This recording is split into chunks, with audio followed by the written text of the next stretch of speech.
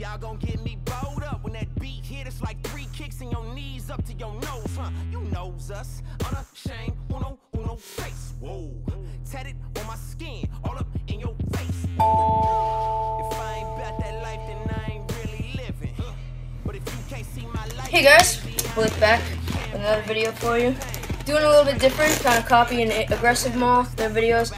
They don't post much anymore, so I'm gonna kind of make up for them not posting. I'm gonna do my favorite switch up. Now, this switch up is pretty easy for someone who can get a backslide and a kind grind.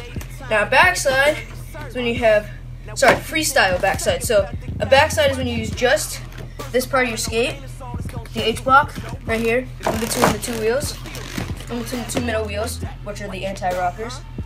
And you're gonna have to slide on that with one foot and this foot in the air like this. It's gonna be better because it's hard to balance on that, just to stall. So it'll be better in the video, but that's basically what it's gonna be like. Alright, so after you get the backslide, you're gonna go freestyle backslide like this. And you're gonna go from that, so freestyle backside to kind grind. So put that foot down in the back. And for me, the balance, it's just, so I get on the backside, the normal balance for a backslide, and I just kind of fall into it. So for a normal kind grind, you have to do that spin, and you have to really lock on and twist. But when you're doing the backside, you already have that twist. So when you do the backside and you're on your H block, you can really just balance and drop into it. And it's pretty simple. It's not the hardest, but I really enjoy doing it, and in a game of Blade, it'll really confuse some people and psych them out.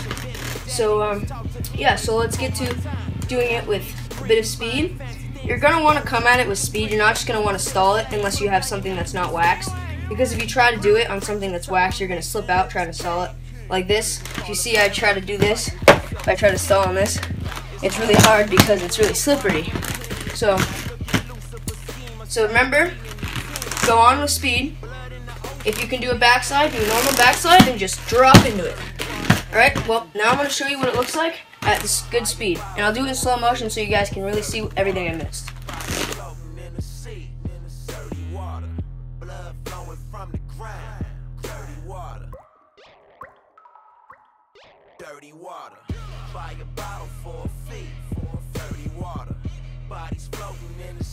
Alright, so I didn't explain the coming off the grind because I wanted you guys to get the feel of the grind before you figured out how to go off of it, because if you guys thought too much about that, you might not have thought about the grind. So now that you're thinking about coming off the grind, what I like to do, I think it looks cooler.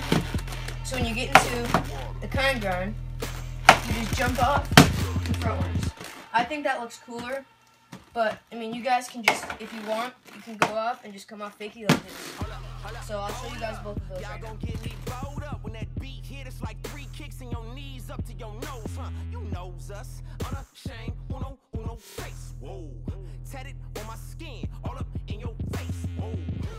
If I ain't about that life, then I ain't really. That's all for today.